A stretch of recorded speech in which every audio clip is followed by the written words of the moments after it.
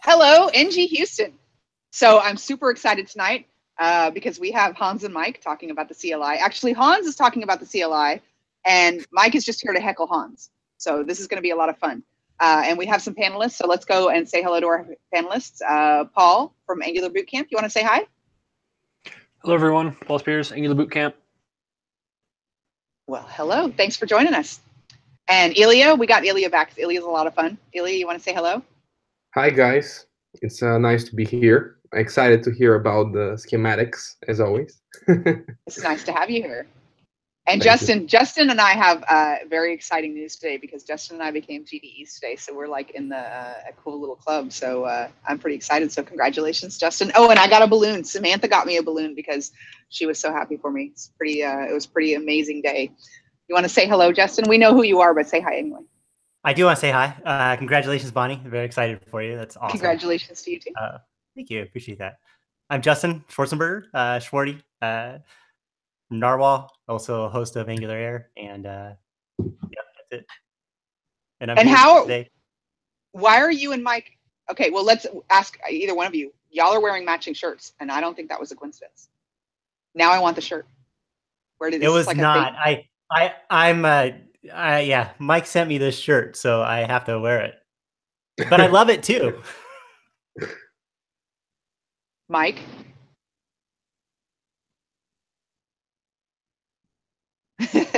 Mike, say hello, Mike. I was, but you turned into just an icon now. Oh.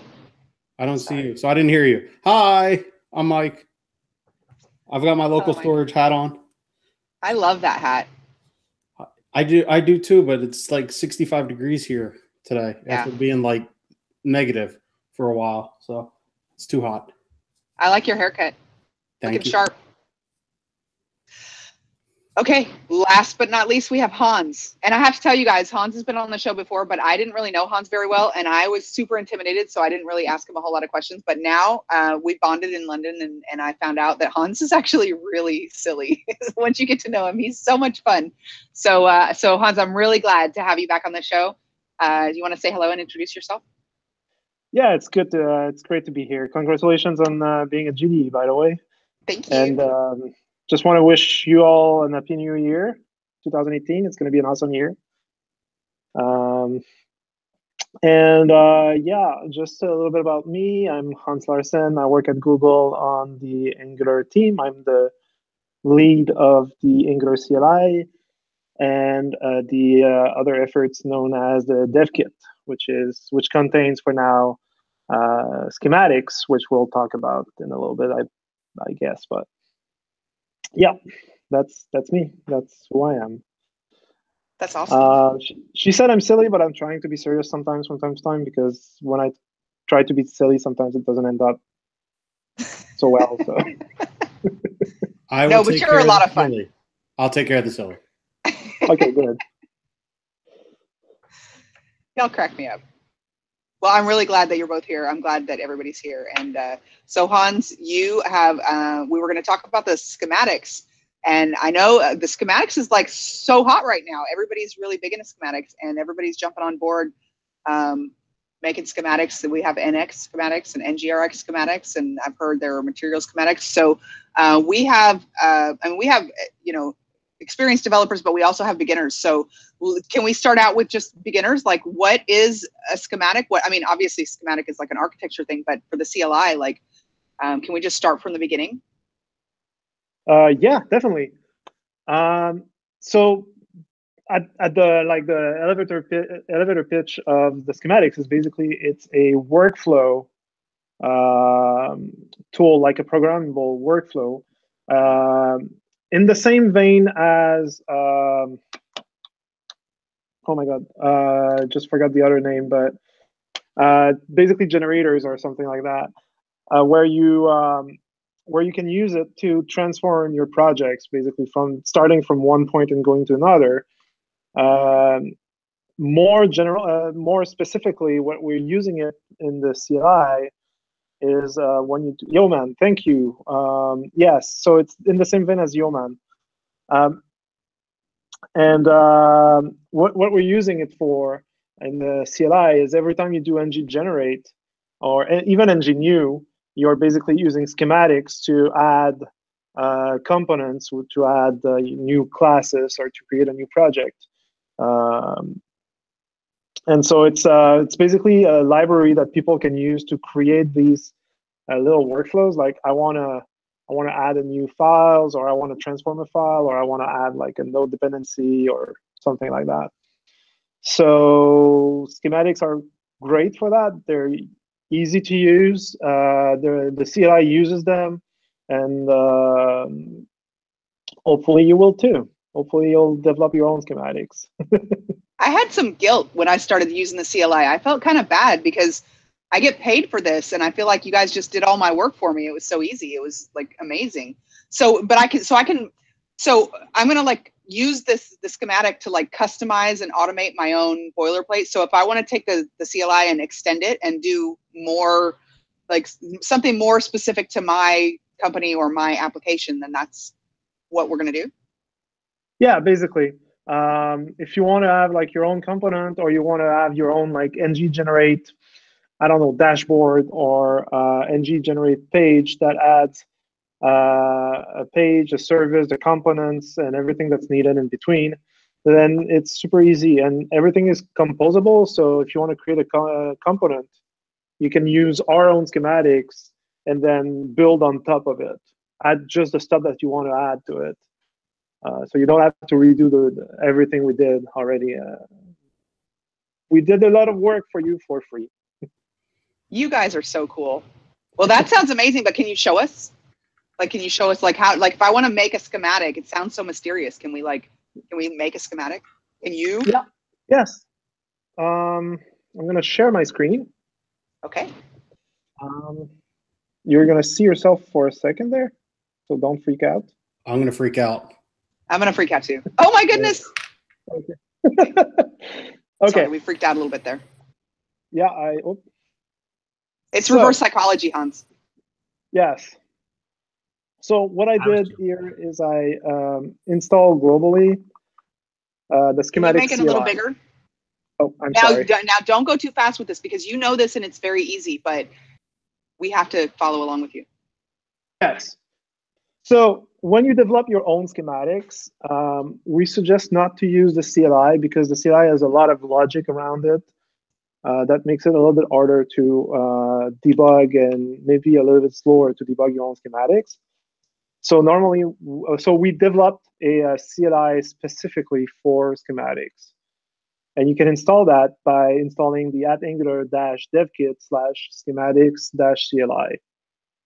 So you basically just install that. And at that point, you have a schematics tool that, well, we'll see in a bit, but that helps you create, call, and use your schematics.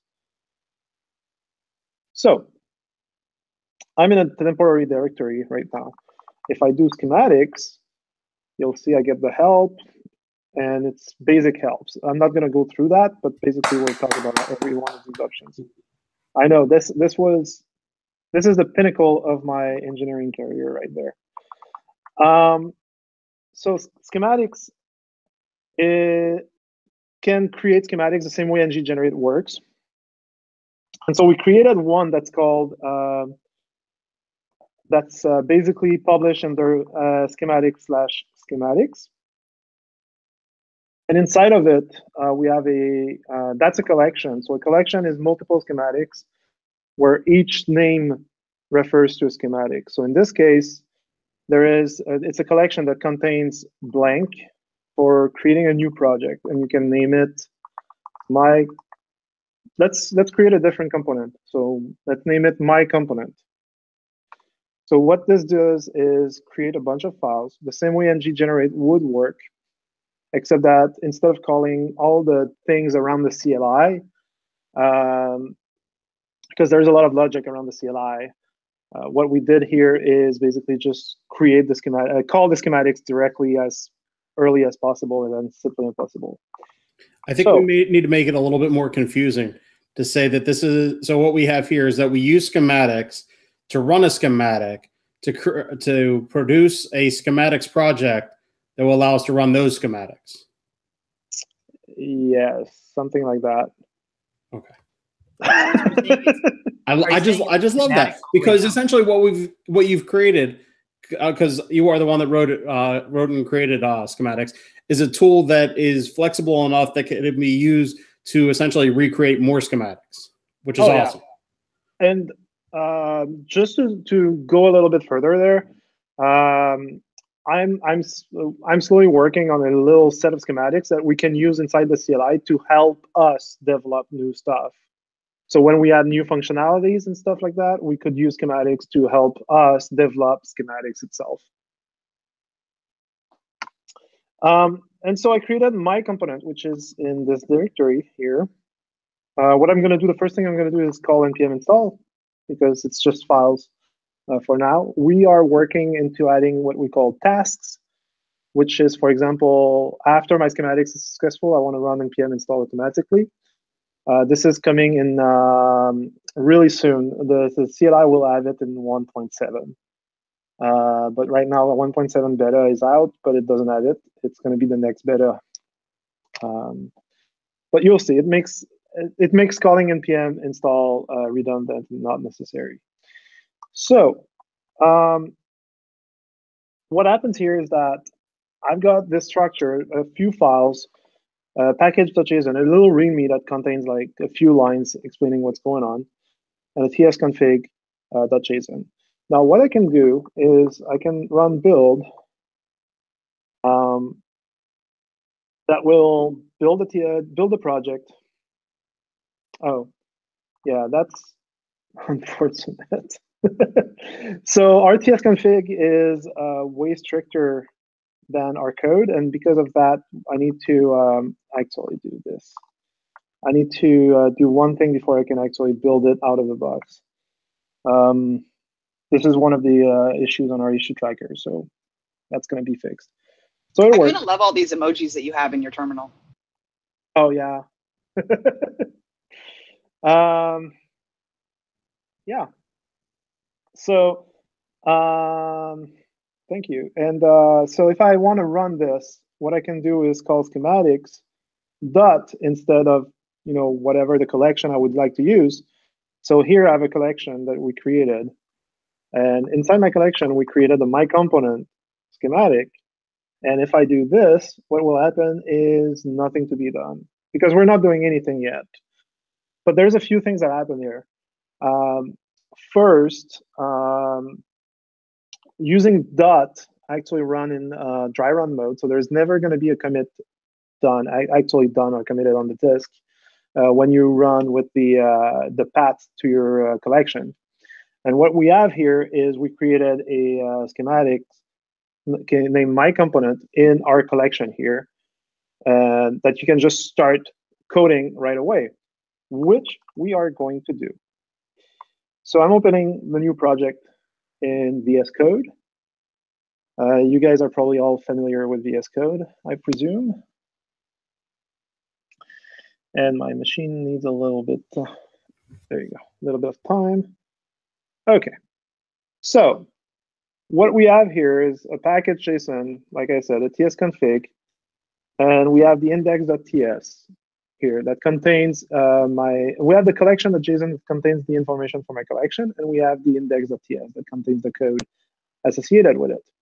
So if we go to the collection, we can see that my collection is a list of schematics. Just ignore the schema for now. This is just so that VS Code knows how to do autocomplete on this JSON. Inside my schematic, we have my component, which contains a description, a blank schematic. So we'll just let it say like an ngHouston. And the factory is imported from my component, and it's the function my component. So this points, the factory basically points in the same kind of vein as routes in Angular. So hashtag the export name to this function here. So schematics knows automatically to load this file, to take this export, and then to use that as a schematics factory, as a rule factory. So a rule factory, a rule in schematics is basically the way to describe how to change one file system into another. So we call those rule, and we call and trees are basically a collection of files like folders and files, almost like a file system, but entirely in memory and adding a lot more complexity to it. And so the factory receives a list of options, and just so the options normally come from the tooling, like the CLI or schematics, or if somebody was to implement like a graphical user interface. And these options are basically an object that contains whatever the tooling wants to say that is the user input. So options are always user input. So for example, if we just show up the log, the schematics tools by default, hello, Houston. The schematics will take every flag and transform them into a, oh, I need to rebuild it, yes. But transform it into the options. As you can see, I forgot to build, and we're gonna fix that in a second. But if I do this, then you can see that it transformed automatically all the options on the arguments on the command lines into the option object. Now what I'm gonna do to avoid having to do that again, I'm gonna run build in watch mode. So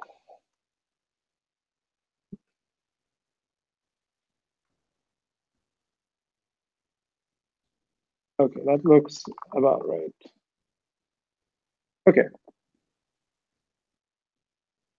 So the options contain everything that's passed on the command line. If it's the CLI, it's the same thing, except that there is a little bit more options that we add to it so that you can use some configuration options. Now, what we can do with that is we return a rule that's, like I said, the way that it transforms from one file system to another. What we're going to do here is we're going to create a file. So we pass the path to the file, and we're going to call that file, I don't know, ngHouston. And as the content of ngHouston,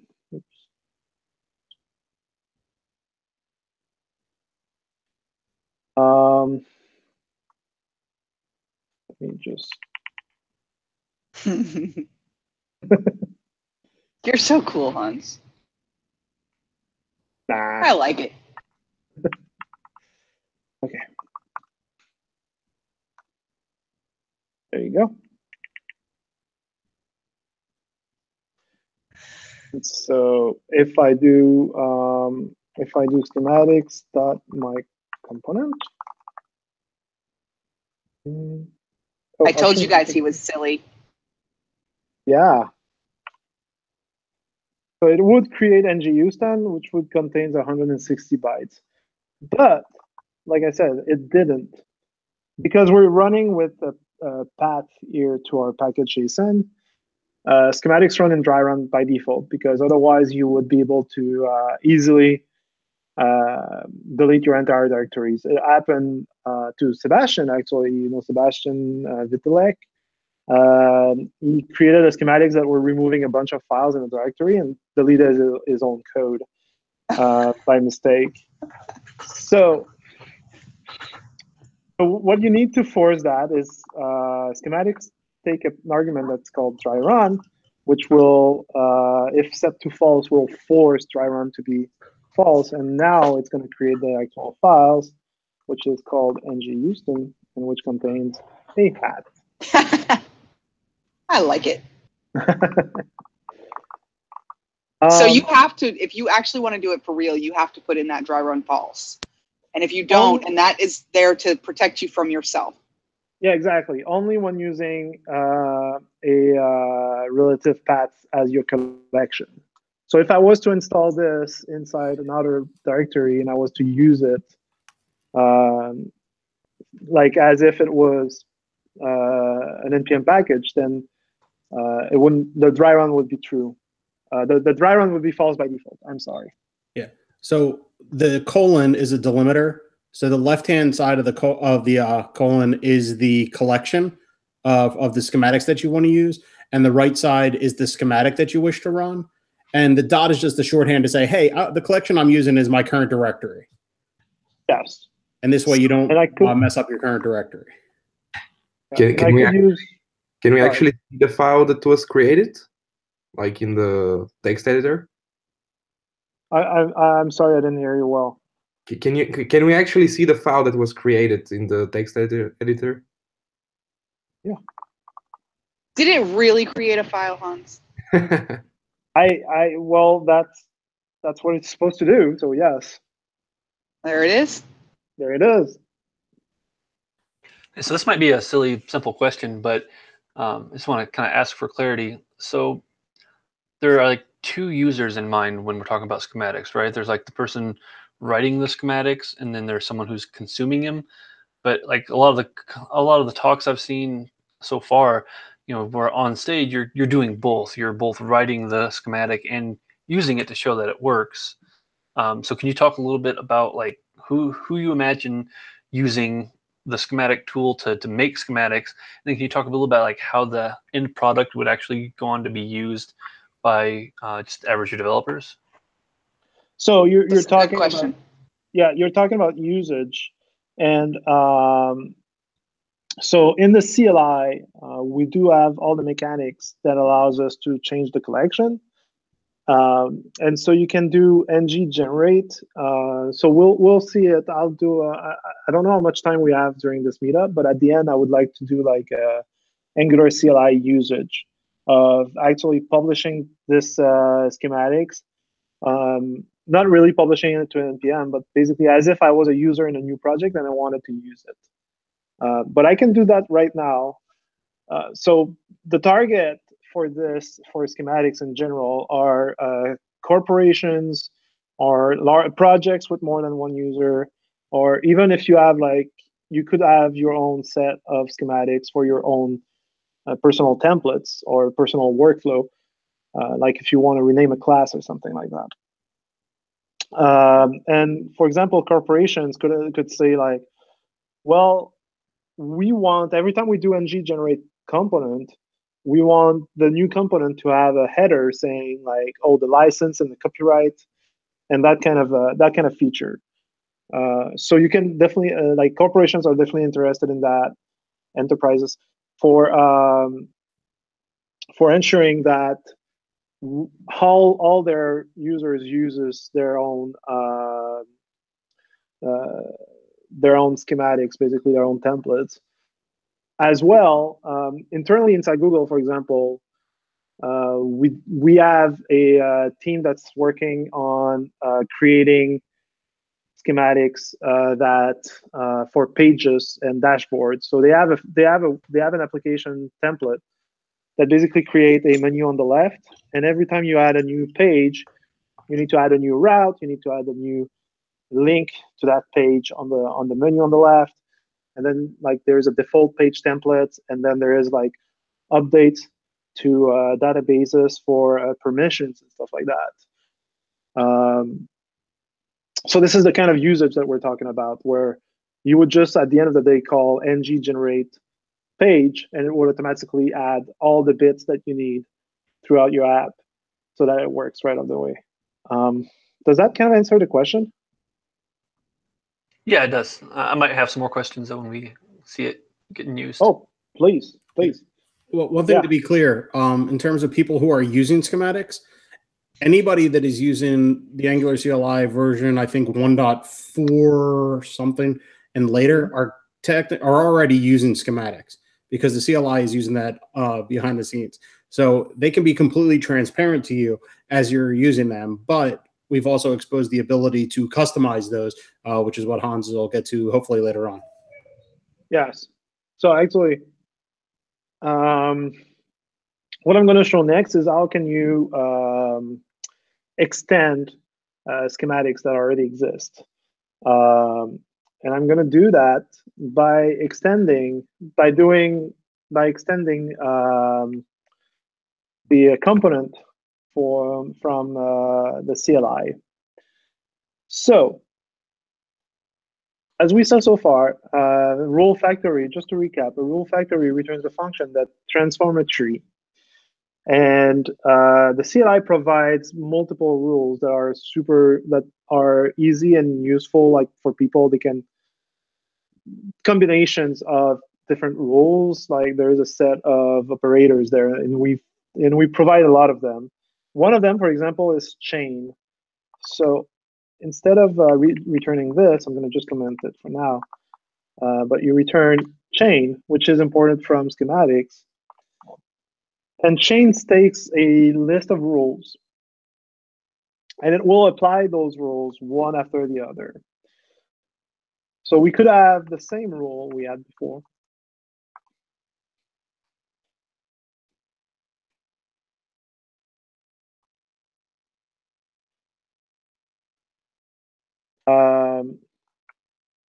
And that would basically do the same thing. But we can also have multiple rules like that, and they will be called one after the other. So this would return a tree of some sort, and maybe tree.create, hello, hi toy. Let's do options.name, and then hello world.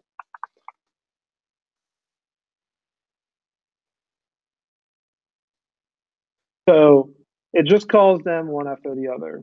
Another rule that we provide is external schematic. It's the same, yes. So what external schematic do is that it takes the name of a collection, and I'm gonna just take the name of the collection that we provide the CLI team for our Angular stuff, and it takes the schematic name, and it takes a list of options. So I'm going to provide options straight out of, yes. I'm going to provide options saying the source there is going to be app. The name is going to be ng component. No, not ngHouston component. So what chain will do is call the first one, which will takes the name option, create a path with it, and then put hello world into it. And then it's going to call an external schematic. It's going to try to find this collection somewhere. The logic by default is to look into node modules. And then it's going to call the component schematics of that collection with these options. And what it does is a little bit more logic. Without getting too much into it, we do support JSON schemas for options that restrict basically what options can be. Like for example, we have a JSON schema that says that the source there should not be a number. So this would throw an error. Hey Hans. Yes. So just for an example, like what if I want, so I want every component in this application to do the change detection strategy on push by default. Can I put that here?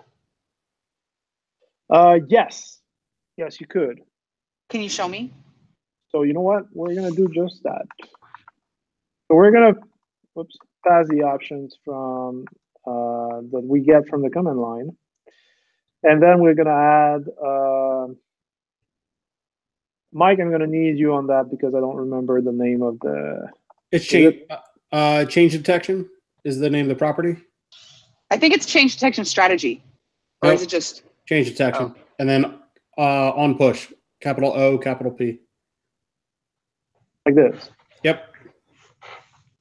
So what this does is basically take this object as if it was the option passed on the command line, and then transform it, setting the default and validating it against the schema that we passed. And then after that, once that's done, we create the ngHouston file as it was before. So let's see what happens here. Let's really see what happens. So if I wanted to just do like that schematic, and I just put the external schematic, and I just want to add like the change detection on push to everything so that I never have to type that again, then I just made a schematic. Yeah. And then I can just customize whatever. That's cool. Hey, Hans.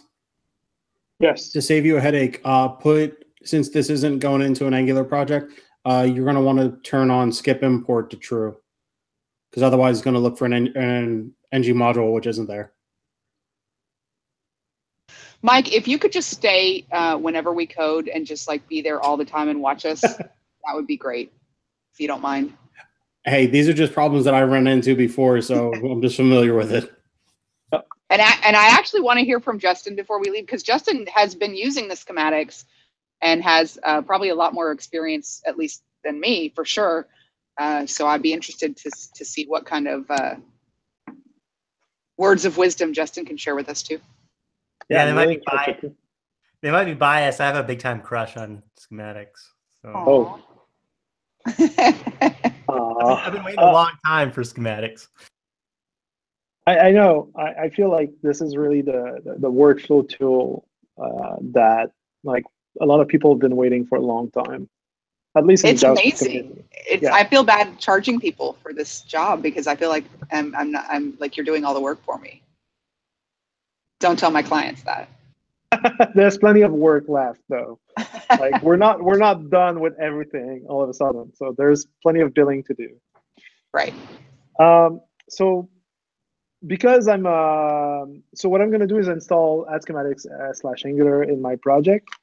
I'm also going to save it because now I basically need it to run because we're importing from it. And what I'm going to do is I'm going to do the same. I'm going to do dot like this. It's going to fail. That's interesting. Oh, schematic context is declared, but its value is never read. There you go. So build system works. Use wait, what did you do? You're going really fast because you know how to do this, but people watching don't know how to do this. Oh, so I had an error in my code because schematic context was declared but not used. Oh, so okay. The build system TypeScript told me error schematic context is declared, but its value is never read. So now I'm just going to remove the error, make sure that everything builds. It does, and then I can remove ngHouston and stop using dry run for now, and just do this, which is going to fail. And I'm not sure why it's failing. I know how why. How did you know it was going to fail? Requires... You just said it was going to fail. How did you know that if you didn't know why? Because it was supposed to fail somewhere else. You crack me up, Hans. So I forgot to install RxJS, and our schematics require a peer dependency of RxJS, so we need to provide it. And as well, and then it will fail properly. It should. Let's figure it out. Yes, should have required property name. Because you're working as a debug with a debug tool, as we show like schematic input does not validate against the schema. Error should have required property name. You have a lot more information than with the CLI. The CLI would probably just show should have required property name or something like that. I don't remember what we show in this case, but something close to it. So I'm gonna just pass it that. It's gonna fail again, I think, because no, okay, good, it does work. So as you can see, it created the hello file because name hello. Remember that should contain hello world.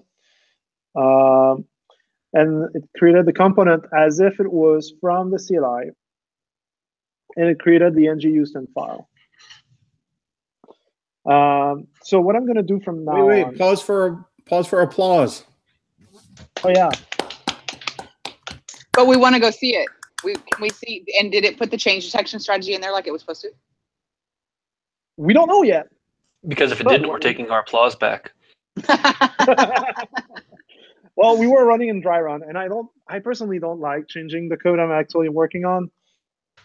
So we're going to create a temporary... Actually, you know what? I'm going to create a... This is like doing a crossword puzzle in pen. You got to believe in yourself. Well, yes. I don't believe myself nearly enough. And so my component, and so this should commit the files. It seems to. There are files in there, and change detection on push. There it is. That's pretty awesome. You can applause. Wait, you want extra applause? Okay. Well, not only did he do it, but it actually worked. So yeah, I think he should get double applause for that. That's pretty impressive. I agree. It worked on the first try, which is a miracle for demos anyway. So is there a way you can actually force, if a file already is created, to force it to recreate it, or you have to remove the file every time you want to create? I was just wondering about that, Ilya. You read my mind. So you cannot. You have to delete it if you do it from the schematics itself, but the user can actually force it. And we'll talk a little bit about merge. Well, we can talk about merge a little bit, but yes, you're touching a topic that's a little bit more complex, advanced. So here you can see I forced it. So if I don't tell Sebastian. Yeah, if I add something to hello, so hello right now is this. If I run it without force, hello is going to still have the 1, 2, 3. Of course, nothing is committed to disk. But if I use force, you'll see that hello has been overridden because we force it. Now, there is, when you do tree.create, we rarely create files like this. We normally just do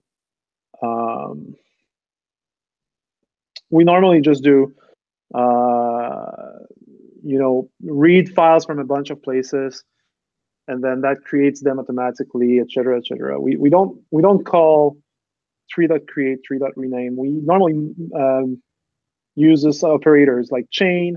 There's an operator for moving files around. There's an operator to applying templates to stuff. And there is an operator that's a little bit bizarre in its name. It's called branch and merge. So if you think of a tree as a Git repo, what branch and merge does is basically making a branch, applying a rule to it, and then merging it with master. Does that make sense? Yes.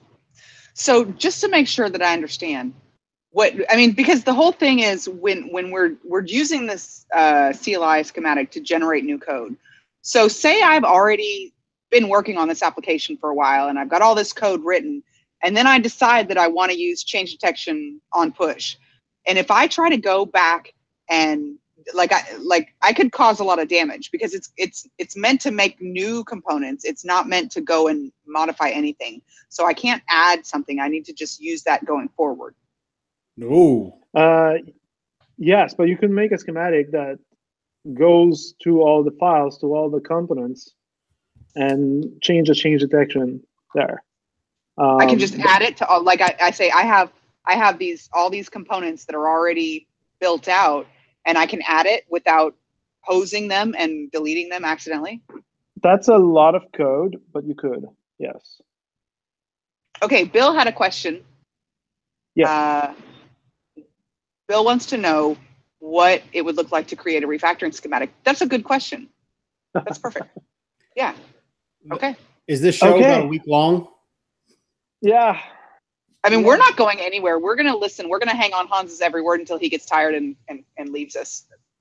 Just before that, can I ask another question? Can we actually use like an async operation here when we're chaining stuff? Yes. So I just want to finish the branch and merge part because somebody asked about that. So branch will create a branch of the tree so far. We'll apply this, to the branch and then merge it. And when you merge, you can actually pass a merge strategy. And in this case, we tell the system to always overwrite, right? So what this is going to do now is basically pull a Sebastian. It will basically not work. But it should only complain about creating those two files, because we told the system that it's okay to overwrite. It's okay to basically just overwrite everything. So anyway, the other question, I'm gonna just move on and take a note here. I'm taking a note that No. So I think what happened is you said to overwrite just those files. If you were to comment out the first tree.create and the last one. Yeah, but it should still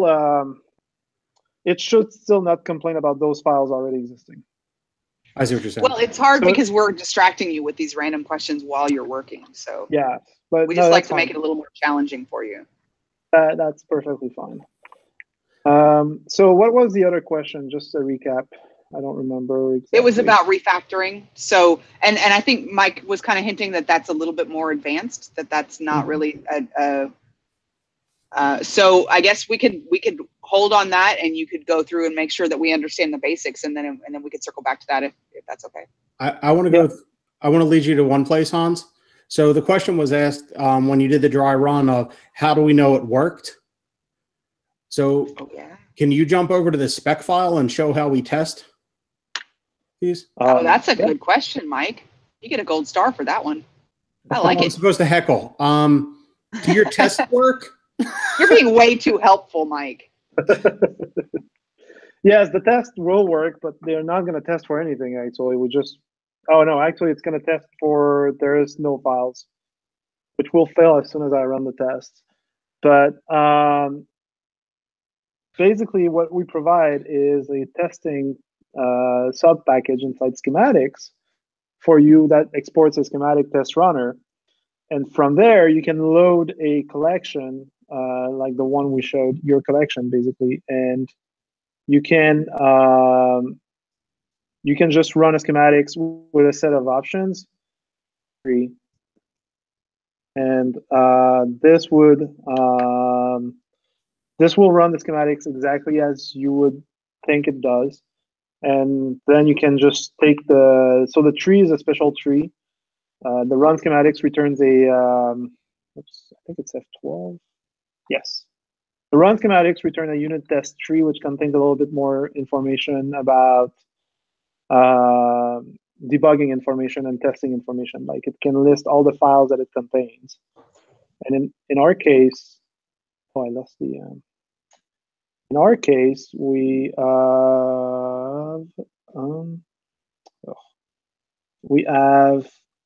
test that there's no files, but in our case there would be files. So we would test for these files to exist, and it would pass again. The other question that I forgot, and that was a really good question, is about asynchronicity. So whether something like this could be asynchronous, and yes, the answer is yes. So a rule, I didn't talk too much about the rules, but a rule returns either a tree or an observable of tree, and only the first tree will be used, or void. So it can return nothing, which will use the same tree as the one that was passed. So here, instead of returning tree, what I could do is return new observable. Then set timeout of obs.complete. Sorry, it's going to be a little bit more involved than that, but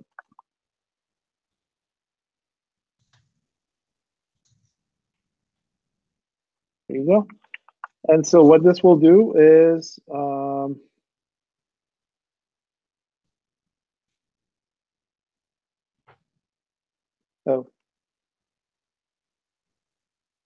what this will do is It will wait 1 second before running the rest here. So what we're going to do to show you that it works, we're going to console.log. Actually, I'm going to talk right now about a little bit about the context. So the context is stuff that are not related to, oops, it's not at the right place, that are related to the execution of the schematics itself. And one such example is the logger. So because you don't know if you're going to run in the browser, or maybe you're going to run in a virtual machine somewhere, you don't even know that. There's a console.log might result in nothing at all. And so we provide a logger API that is basically relatively similar, like error fatal, info log, warn, debug. That's fairly similar to console. And so if I want to log like information 1, I can do that. And then if I do in the set timeout, I do 2. And then what I'm going to do is come here and say 3. So you're going to see 1, 2, 3, basically, because it's going to wait for the first one to finish. It's going to wait for the first one to finish. It's going to run the second one, and then it's going to wait for the third one. And it's going to run the third one. But this is just to prove that it's actually waiting for this. So let's see. There seems to be oh, no, it's because I imported these two, but it's not used anymore. Same error as before. Okay. So we're going to see 1, 2, 3, and then it's going to error out. But as you can see, it waited 1 second before before 2, after 1. So you can use any kind of calls here. If you know how to use observables, you can basically use an observable to make it wait. And we have somebody who did like a call. Actually, we already do that. So one of the schematic that I developed, I don't know, 2 weeks ago, that's about to be released and used in the CLI, is a package update schematic that takes your package.json and update packages in it to the latest version. You heard it here first, guys. And one thing that does is contact the NPM repository servers to get the package.json on NPM to know which version to install. And then it updates your package.json automatically. So you can basically do anything and everything with asynchronously with observables. I think Bill asked that question, was it? Bill was asking about refactoring. Oh, I'm sorry. Okay, yes. Refactoring, that's a big one. So I'm not going to delve too much into the code. I'm not going to show it on screen, but I'm going to say that you can read files. So let's pretend that you want to. Actually, I'm going to delve into it a little bit. So you can tree has a few methods to it. So let's go to the tree interface.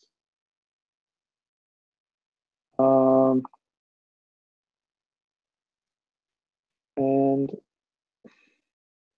yes, here. So tree has a few methods, including read. So read can give you the content of a path as a buffer. So it's a node buffer, so you can do toString on it to get the string.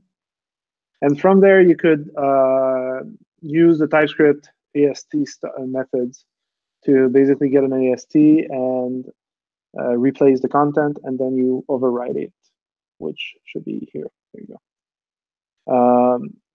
That's basically the best way to do refactoring. That's how we do our refactoring in our component. So what we do in our dev kit, so code So what we do in the Angular refactor, the Angular schematics for refactoring, adding to the node modules, for example, to the ng module, sorry, is just what I described. We read a file, and then we get the AST out of it, and from there, so there you go. So this is the code for creating a new component. So I can walk a little bit through it, but it's a lot of code. So what we do is we set some special values that are calculated based on the other options. And we load a bunch of files. Like I said, we basically load files from a directory, which gives us a new tree that contains just like create this file with this content, create this file with this content. And from there, we remove, basically, we remove files that we don't want. So if you say that you don't want spec, we will filter out files that ends with .spec.ts. If you don't want inline style, we're going to remove the style, the HTML, the CSS, or the CSS. And after that, we apply a template function that reads the file, change all the variables in it. So we use a simple embedded JS kind of algorithm. And after that, we move it to the source file. So we move every file from that list. And these files are created in the root, so we move them to the source directory. And so what we do is basically we branch and merge. We chain add declaration to ng module, which I'll talk in a bit, and then we merge the resulting tree with what we just created here, the bunch of files that we just created, the new files that we created. And add declaration to ng module. I don't want to go too fast, but this is more than stuff. So it's hard to really dumb it down. But basically what we do is we get the module path. If you specify it, if you don't specify it, we have somewhere, I don't remember exactly where, but we basically find it. Oh yeah, find module from options, sorry. So we set up the default as the module, the file, the path, the file path to the ng module. From there, we basically read it. We get the source text, and then we call TypeScript that create source file, which basically analyze that file, create an AST, an abstract syntax tree, and from there, what we do is we have a function that's called add declaration to module that it adds basically the symbol to the declaration, and that uses AST methods to know exactly where to get that the place that we want to insert. These functions are fairly advanced. It's not a small file. Just to show you, like in general. So add declaration to module calls this, and this is here. So it's a fairly complex string of, try to find the right place to do it, and then find the right index in the file, the right column and line in the file, and then say that the text that you should insert is this, to insert, and then insert import, which does basically the same thing. It creates a bunch of, it looks at the import at the top and then tries to find out the right place. Like I said, this is pretty advanced. If you're interested in doing refactoring, two things: you should probably do your own research and learn the TypeScript API for that. But the other thing is we are in the process of building our own refactoring tooling. I can't promise a time frame for that, but that would make it way easier to basically do the same thing, but with a lot less code and easier to read. And at that point, well, I can just come back to ngHouston and talk about that when that's available to people. Yeah. I have a question, and Justin has a question. My question is for both of you, you and Mike. Is it exhausting to be this cool?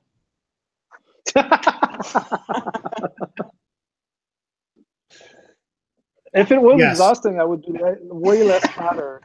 I mean, I'm way too fat for something like that to be exhausting. And Justin has a question too. Yeah, so then could you use TypeScript then at this point to find essentially usages of, like Bill asked if I had a class and I wanted to rename that class, could I use TypeScript there to find the usages of that class within my code and then have that give me back the list of things that I need to update and change names and stuff like that? Yes. So we don't have one available right now, but there will be a compiler host, TypeScript compiler host that map onto a tree. It's fairly simple to do if you want to do it yourself. And from there, you can actually compile TypeScript from a tree, or you can use a type checker to see usages of a symbol through your code. It's fairly easy. It's not simple, but if you know TypeScript API already, it's not that hard either. So can we just take a moment to like soak all that in? The fact that why schematics, why I'm so excited about schematics and why everybody's excited about it is that it just opens the door. There's so many things that you can do, that you have this foundation, right? That now all of a sudden, all these things we're talking about, oh, they're doable, right? They're doable. We have the platform to do that in, thanks to the schematics that y'all are providing. So I think that's awesome. Yeah. So that function that Hans went through, that add ng module or add declaration to ng module, all that basically does is when you generate a component, it'll automatically put it into the closest ng module. So it'll automatically import it into that module file and put it into the declarations list so that you don't have to do that manually. But that's a lot of logic to do one simple thing. So that's why I was talking about the refactoring being a complicated process and much more involved. But it does open up a whole lot of possibilities by being able to do something or things like that. Hans, do you want to talk a little bit about the future of ngUpdate? I know we've talked about it before, but the kind of power that will unlock rather than just updating the package.json. Yeah, so the first version of ngUpdate, which is slowly coming, and hopefully in 1.7, but maybe in 1.8.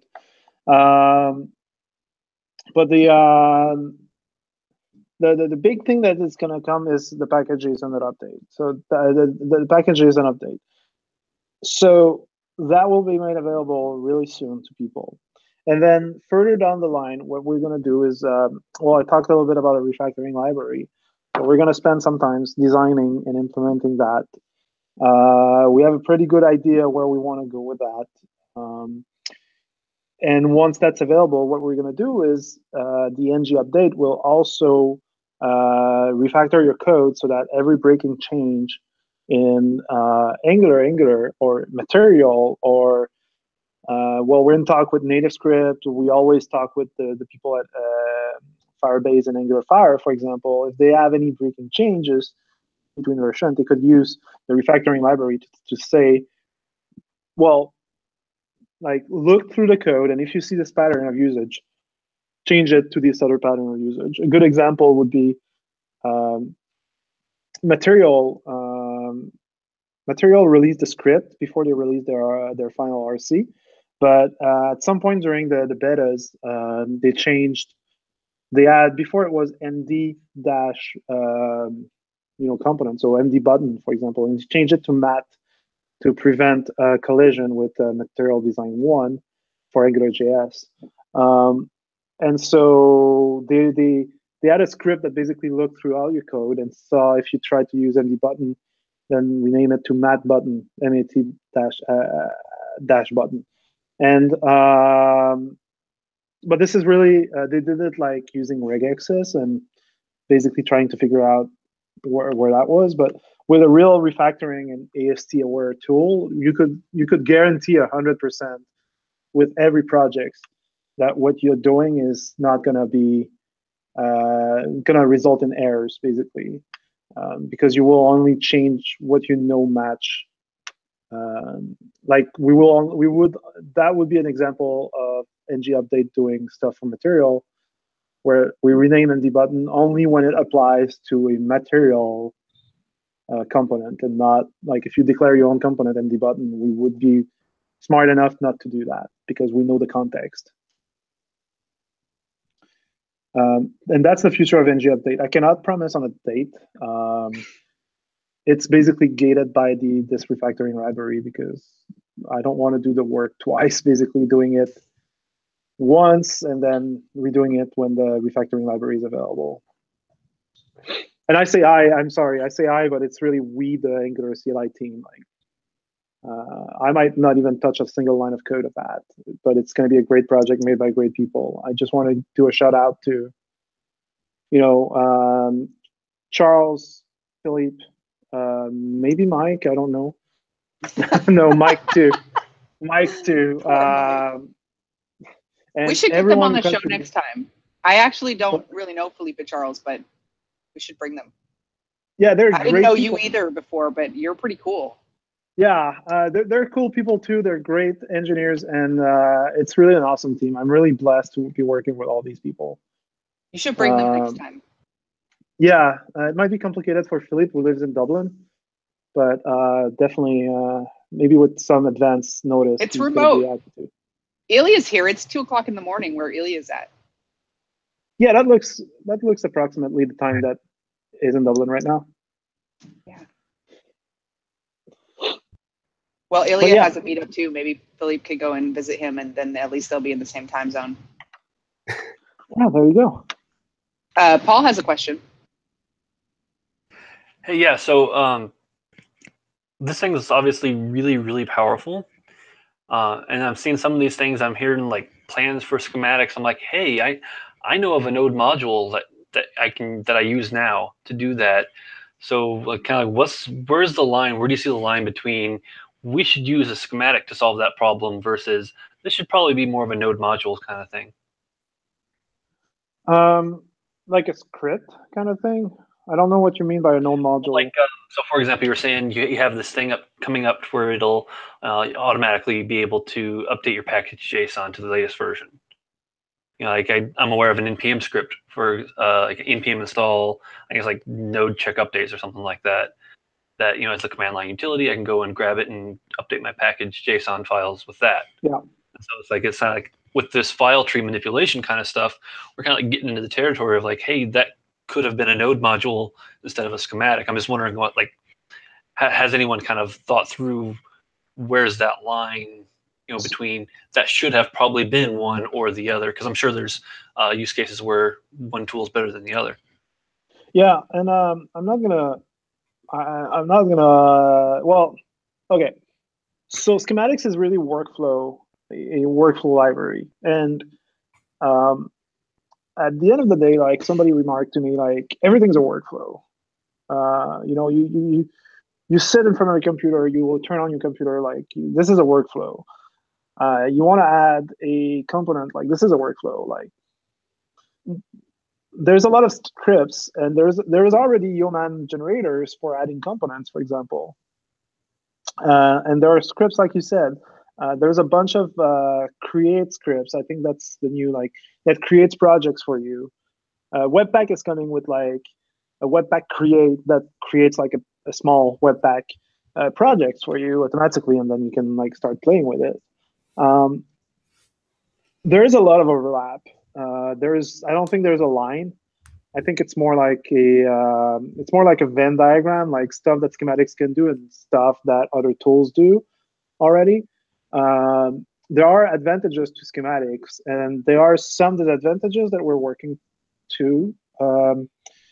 So one of the big advantage, which is coincidentally the biggest disadvantage as well, is that schematics by nature don't have side effects, right? So as long as you're not committing, the same code is run, but there's no side effects. So when we create, I'm gonna try to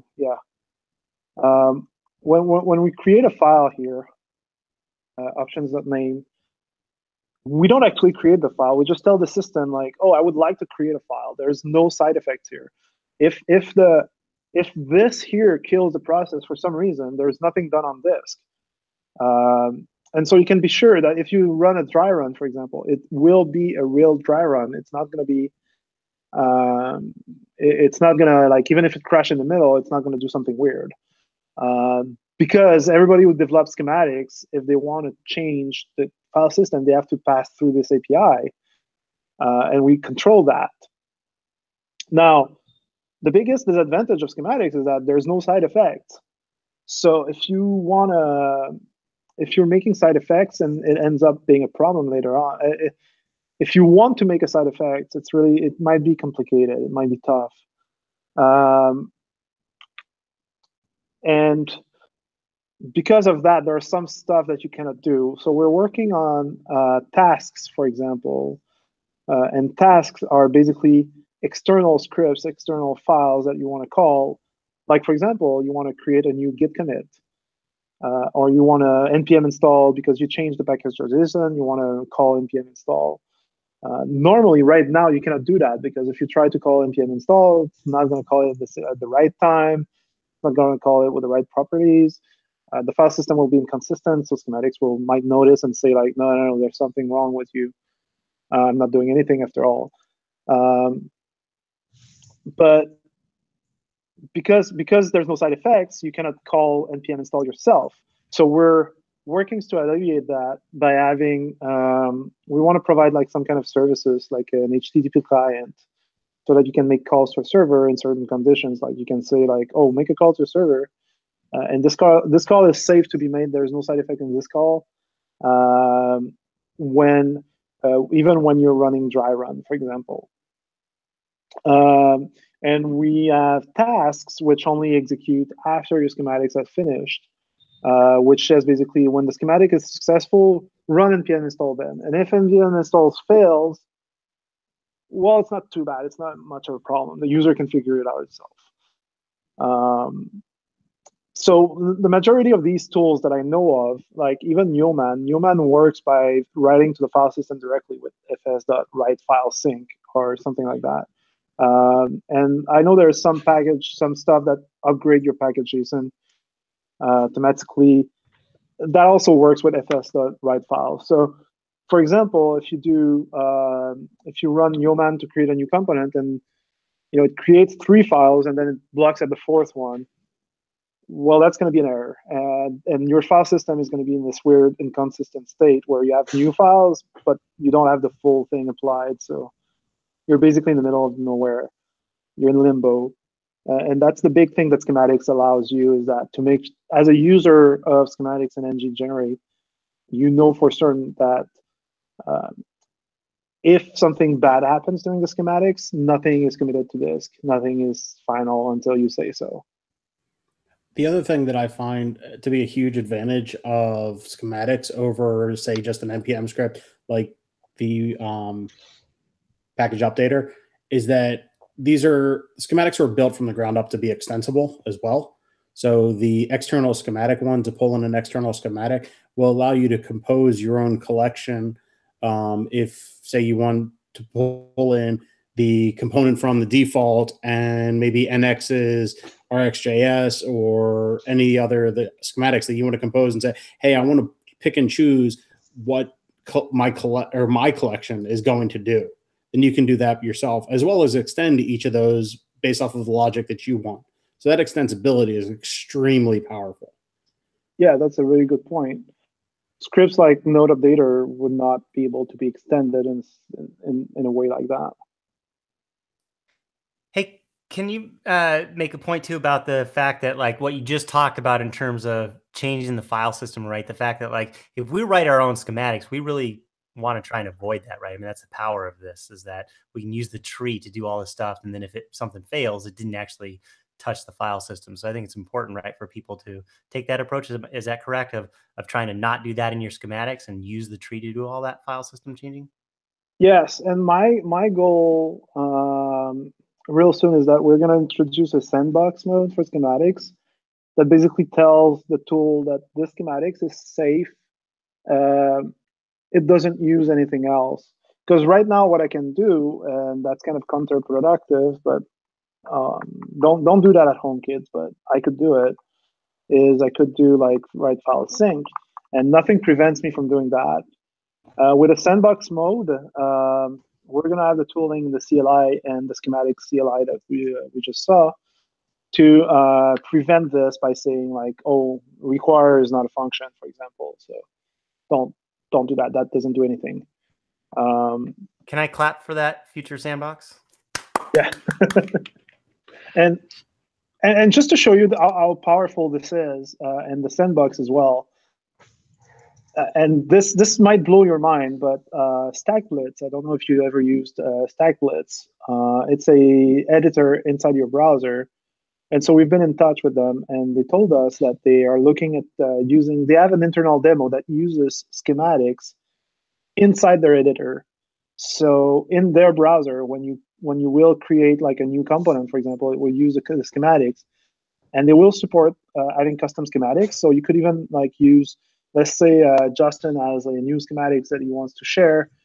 You could use that inside their browser. So outside of a node environment, there's no node involved at all. And this is kind of insane, but I was super impressed when he was telling me that. Speaking of StackBlitz, Eric is going to be on the show next week. One of the guys. Oh, awesome! Yeah. The virtual file system also allows the tests that you write to run extremely fast without any side effect, as Hans mentioned, so that those tests, like I said, I've written lots and lots of tests for schematics, and they run incredibly fast because of it. Yep. Cool. So to sum up, let me see if I got it right.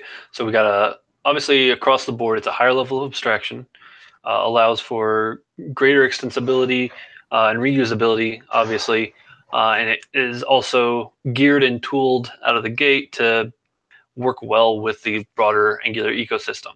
Does that kind of like be the summary for kind of why you might choose schematics, or why something from NPM wouldn't be a good fit for your problem?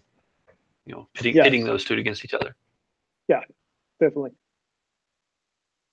So can you show Thanks. us a way, for example, that we can debug our schematics? I'm pretty curious.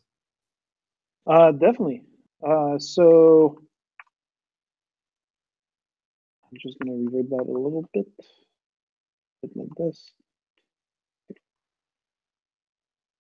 So what I'm going to do is put a debugger statement in here. Now I'm going to do this. It's going to fail, isn't it? Yeah, it does. Wait. Oh, what is going on? Oh yeah, more. I think it's you, Justin, that complained about like the tsconfig being way too restrictive. Was that you? I mean, I don't know if I'd term it as complaining, but maybe. Well, point it out. Okay, so if I remove hello. Hey, Hans, real quick, I got to run. I love schematics. Oh, okay. And we love Bye, you, Mike. Thanks for coming. All right, have a good night, everybody. Come back soon. Bye. All right. See you later. Bye. And Mike is caretaker next week, so if you want to annoy him, create issues. Just create issues, a lot of them, because he has to read all of them. No, I'm just kidding. Don't do that. No, we'll do it. We got you, fam. Please don't do that. I miss Mike already. Yeah. So what I'm going to do is, so I added a debugger statement here. And I'm going to use the node inspection tooling to be able to debug my schematics. So I use the same command as before. I use which because it tells me where schematics is, because I never remember these kind of things. But if you have the full path to your schematics CLI, then that works too. And so this goes here. Chrome inspect. And now I can do this. I'm gonna go. Oh, and did not hit.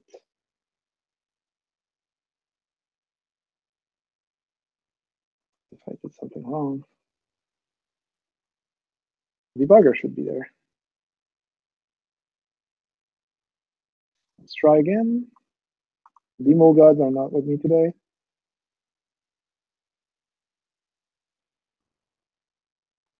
Hmm.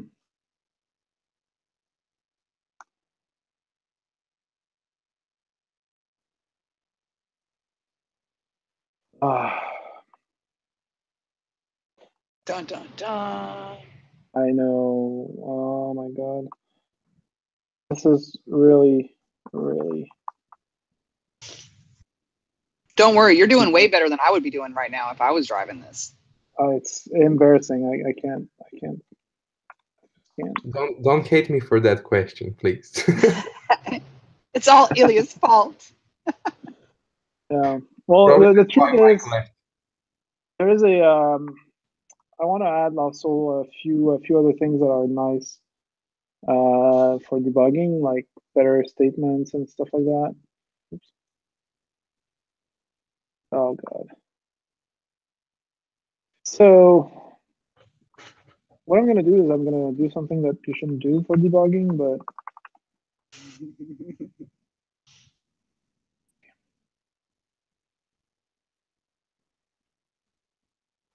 We'll just tell him, do as I say, not as I do. yeah.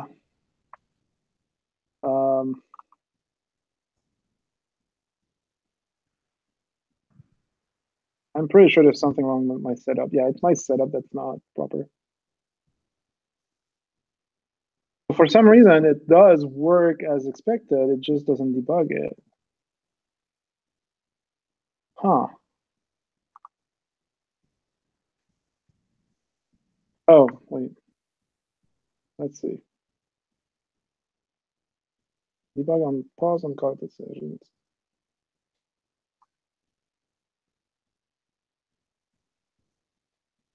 Well, I'll be damned.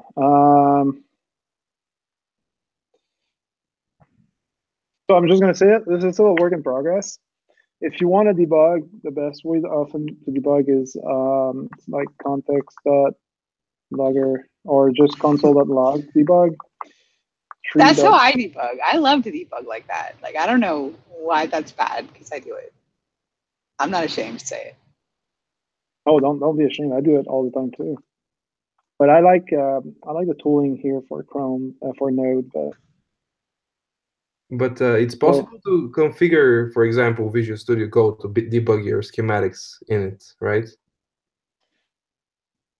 So yes, unfortunately, I use WebStorm. I just use VS Code for demo purposes. So I'm not sure exactly how to do it, but I know there is. I know some people have come up with a way to.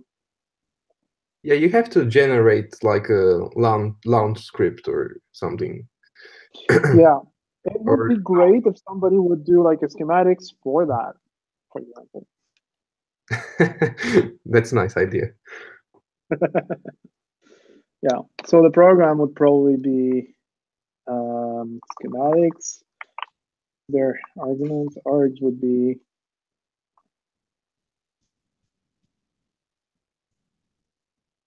a workspace folder.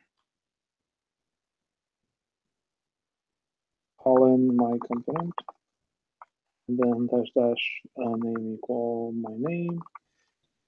All out files. I don't think that matters. Let's see if something like that would work at all. Oh, it's not absolute. Okay, so which schematics? Let's use this. There you go. Try again. Maybe it's gonna work. Oh. Well, it worked, except that it didn't hit my breakpoint. Let's see if it would hit the debugger. Yeah, it does. Well, cool. So I have no idea why Chrome didn't work properly. I do not know, but this works pretty simply. Maybe because you have to like configure the source maps and stuff like that, or something. Maybe that's what happened. So tree.exists.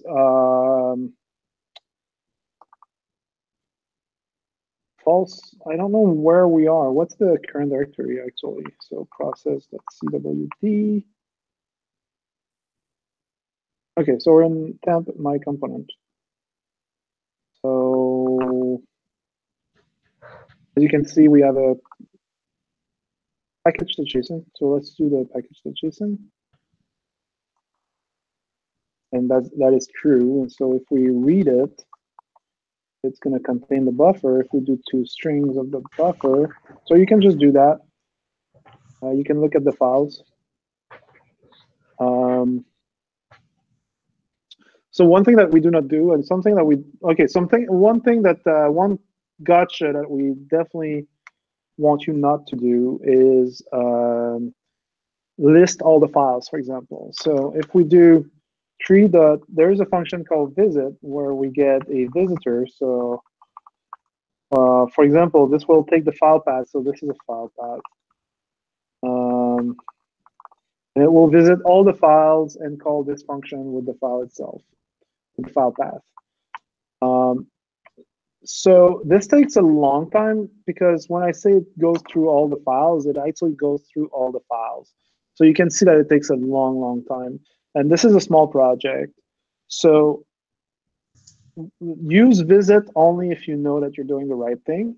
For example, don't list all the files because that will list like the node modules and stuff like that. And for large projects, this can take like 10, 20, 30 seconds. Like the first version that we did of the CLI, in some cases, were taking over a minute to create a new component because we made a mistake. We listed all the files. And because of that, it was reading all the files in the directory. And node modules contains a lot of files. Any other questions? I think this is awesome. Go ahead, Justin.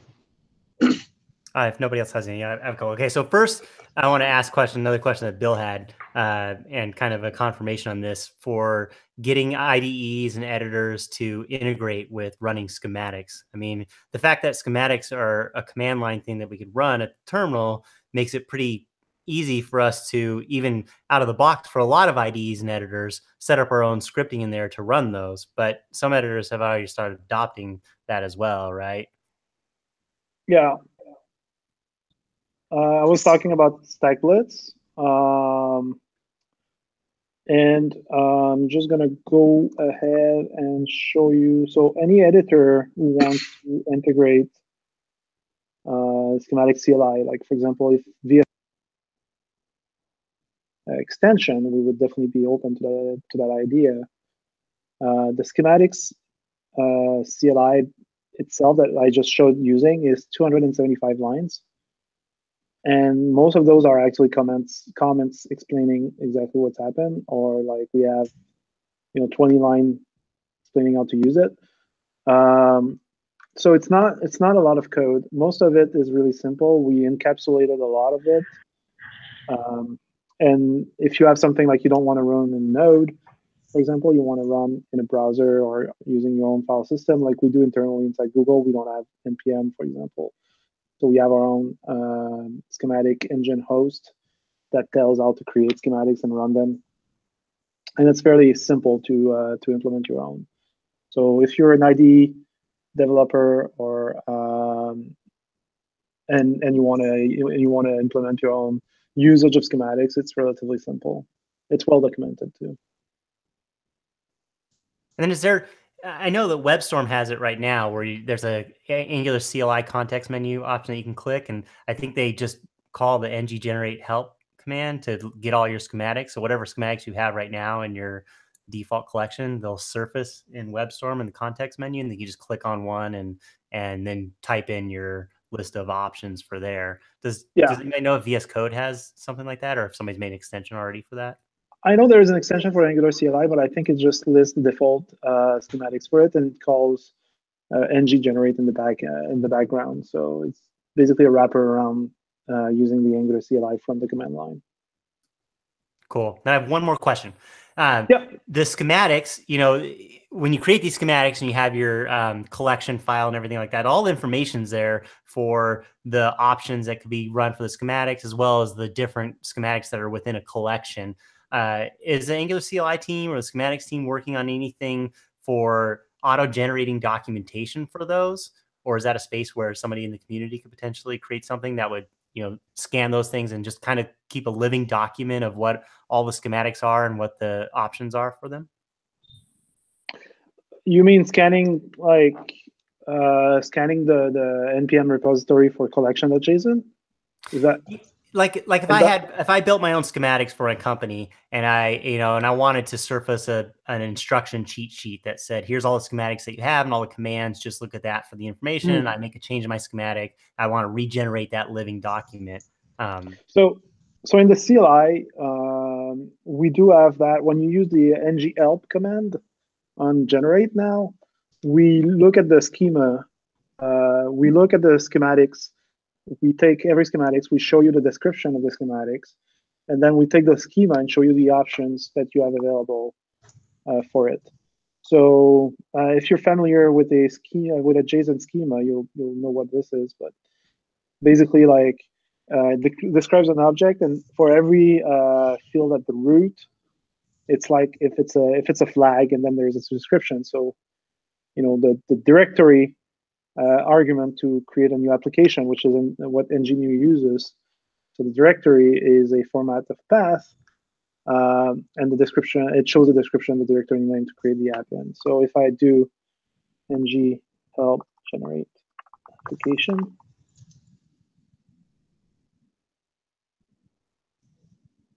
it will not work because, let's see if I can do that globally. I'm not in a project. Yeah, so let's see.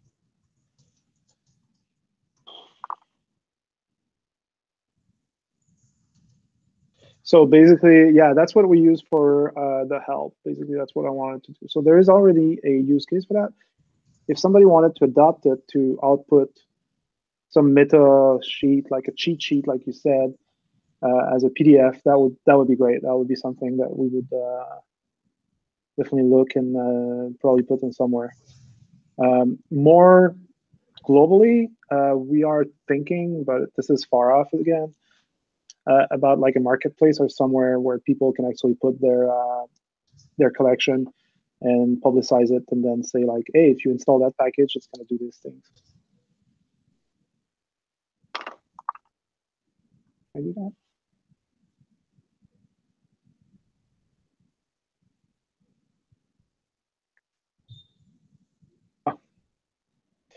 So yeah, did that answer your question, Justin? It did. Thank you. And Bill says thank you very much too. He really appreciates it.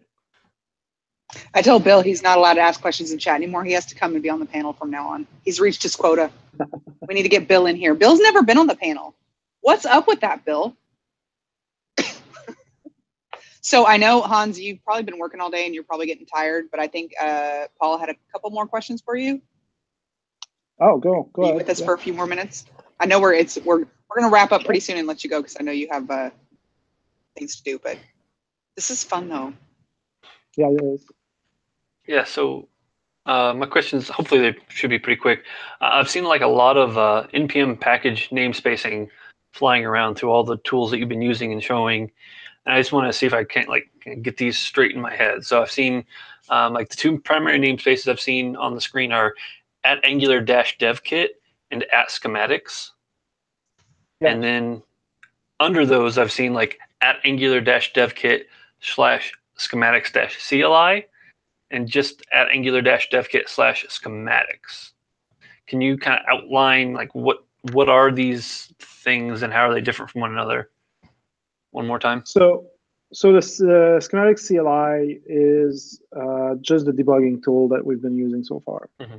The little schematics command line tool. Okay, let me back up a little. Scopes, npm scopes. @angular-devkit is it's the dev kit. It's all the collection of tools and libraries that the CLI team provides as part of a greater effort. So the dev kit is a little bit.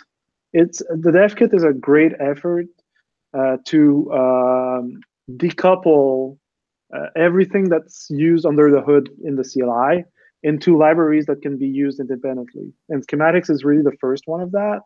But we're gonna have others like the build system, refactoring, updates, and all that. for so that they can be used independently of the CLI, and that the CLI becomes just one interface to that set of libraries and tools. Okay, so what is add schematics? So add schematics is just the scope that contains all the schematics that the team officially supports. You don't have to use schematics. You don't have to install a schematic from that namespace. These are just the ones that are officially by Angular team supported, and we do that because we don't want we want people to know that they can trust it, but we don't want at Angular, for example, to be crowded, because there's a lot of packages in at Angular already, and we want to reduce the number of those packages instead of adding to them. Makes sense. So following on with all of that, like I came up with those npm packages by way of just saying, like, Googling, Angular schematics. And so my final question is, like, so if I'm convinced, I'm ready to try making some of these to try them out for my team, where do I start? Like, where is the starting point you suggest people go to kind of start dipping their toe in the water here? So we did a little tutorial here, so that's a good starting point. Basically, I guess this is recorded and rewatchable, right, Bonnie? Yes, yes, it is. Yes. So you could watch it. You could tell your friends to watch it. All the content from this presentation comes from a blog post that I'm writing that will be kind of a first steps tutorials to creating your own schematics. And that is going to come out in 2 weeks. I don't want to promise anything, but definitely not next week, because we have people on vacation the week after. So before the end of January, there's going to be a full Medium post explaining, like, it's a sort of tutorial, like tour of heroes kind of thing, how to get started, everything that we discussed here. So it's going to be the same content, just maybe a little bit more information and links, URLs. Awesome, thanks. That was really, my brain is a little bit tired. I can only imagine how tired your brain is doing this after working all day. And I want everybody to say hello to Sebastian, because we were talking about Sebastian in the chat, but the chat log doesn't persist. So everybody say hi, Sebastian. We need to get Sebastian on the show too, because since we've been picking on him, but we got to send a lot of love to Sebastian. Yes. Hi, Sebastian. So you're going to come back. You're going to keep making this cooler and cooler and cooler, and come back often and show us the latest cool stuff that you're working on. Oh yeah, definitely. Awesome. Well, thank you very much. This was a lot of fun. I know this was supposed to be educational, and it was educational, but it was super silly too. So this was fun. Thank you for coming on the show, and thank you, Justin and Ilya and Paul and Bill, and thank Mike for us too. I know he had to go, but it was really awesome. Oh my goodness, you guys! My daughter just brought me pizza. That's awesome.